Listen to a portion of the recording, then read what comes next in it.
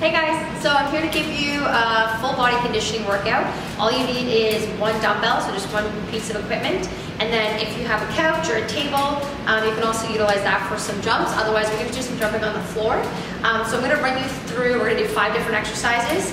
We're gonna do 10 reps of each on each side, if a side is warranted. And then we're gonna run through that 4, maybe 5 times in that whole workout. So we're gonna start with the dumbbell snatch. So this one's a little bit harder. So with our dumbbell snatch, I will give you an alternative. So the first one we're gonna do, start strong core down into a semi-squat position. We're gonna toss the dumbbell up and catch it overhead, bring it back down. So we're gonna string together 10 of those on each side. Now, if that's too hard, the other option we can do is a pull to press is the other variation. Either one is fine, but I prefer the dumbbell snatch if you can. So 10 on each side for those. Then you're gonna go into 10 box jumps, or couch jumps, you might say, or just 10 jumps on the spot.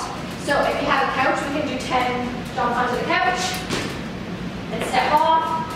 If no couch or no table, 10 body weight jump squats. So sinking down to the squat, nice soft landing, 10 of those.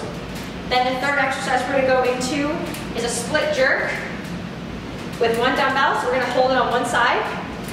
Strong core, we're gonna hop and lunge at the same time. So hop, stick it in the lunge. So hop, press, land in that lunge. So 10 on each side.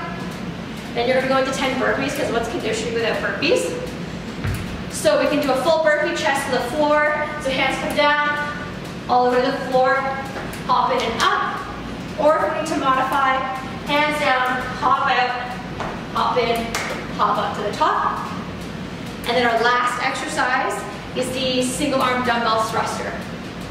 So we're gonna start nice and strong in the core, full squat to press. 10 on each side.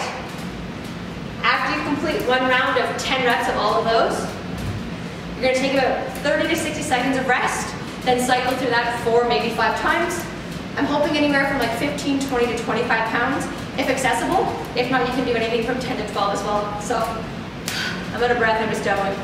But yeah, let me know how it goes, guys. Tag me the workout. I posted this in my story the other day and everyone seemed to like it, so hopefully it's a good one.